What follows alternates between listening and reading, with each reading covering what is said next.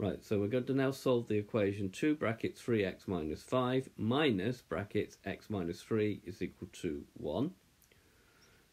So 2 brackets 3x minus 5 minus x minus 3 is equal to 1. The key words again are balance and opposites. So balance means do the same thing to both sides. So the first step would be to remove the brackets or expand the brackets. So 2 times 3x gives me 6x. 2 times minus 5 gives me minus 10. Now you need to put in a minus 1 in front because there was nothing in front of that bracket. So we need to put that minus 1 in. So minus 1 times x gives me minus x, and then minus 1 times minus 3 gives me plus 3. So be very careful with the sign. A minus times a minus makes a positive. That's still equal to 1.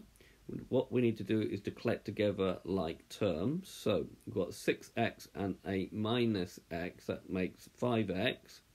Minus 10 plus 3 makes minus 7, and we're still equal to 1. So we're now down to that two-step problem.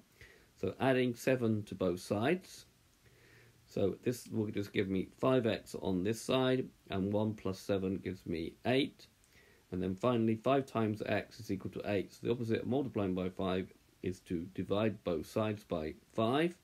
So it's just going to give me 5x divided by 5, which is x. And this side we've got x divided by 5.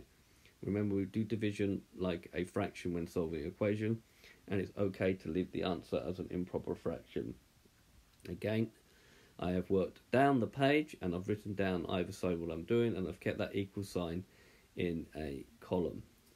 So this has been a video to show you how to solve equation by expanding brackets first. I hope you've understood, and I thank you very much for watching.